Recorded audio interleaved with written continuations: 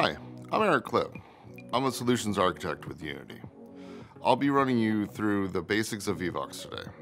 If you're creating a multiplayer game, you'll most likely want your players to be able to communicate easily so they can socialize, strategize, and have more fun together. To do so, you'll need a voice or text chat system. But is building your own solution best?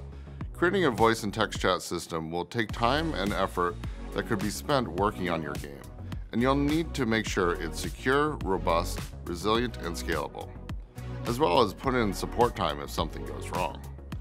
At the same time, relying on platform-level or third-party chat services means players spend less time in your game and are more likely to get distracted and stop playing sooner.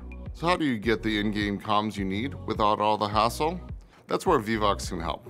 Vivox is built to make implementing best-in-class in-game communications to your title easy, whatever engine you're building in. It helps you boost player engagement and retention rates while creating immersive multiplayer experiences for your audience. Vivox is low latency, provides high-quality audio as well as 2D and 3D positional audio channels, and gives players easy-to-access volume and mute controls. It also supports accessibility options like speech-to-text.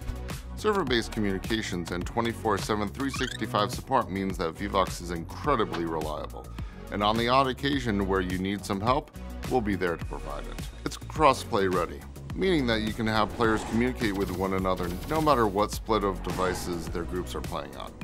It's also compatible with any engine. There's a core SDK, as well as Unity and Unreal SDKs.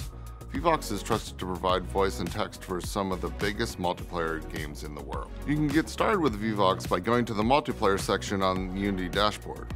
You'll find more information on how to get set up on our official docs site. You can also see all the latest news, case studies, and reports on the unity.com Vivox page.